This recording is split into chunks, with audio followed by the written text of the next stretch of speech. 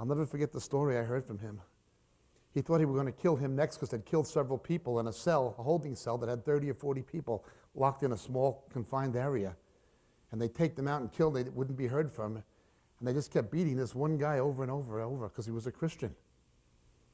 And there was a scientist who was not a Christian. He was an atheist, but he was locked up simply because he was not a communist. And so Ceausescu put him in prison, and they were doing the same thing to him.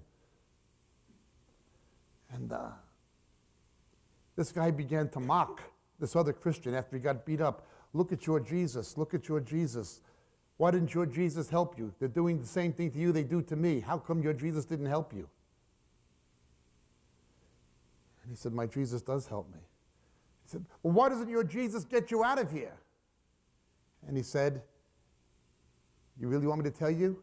He said, yes, if he loves you so much, why doesn't he get you out of here? And this believer, who was a simple man, said, because he loves you too, and he wants me to tell you about him before it's too late. That's why I'm here. So the scientists continued to mock. And Richard Wurmbrand is just watching this. He says, what does he do? Does he talk to you? Oh, yes, he talks to me. When he talks to you, does he smile? Oh, yes, he smiles. He said, what does he look like? And he said, he looks like this. And the scientist just fell to the ground and began pounding his fist, saying, you've seen Jesus Christ. You've seen Jesus Christ.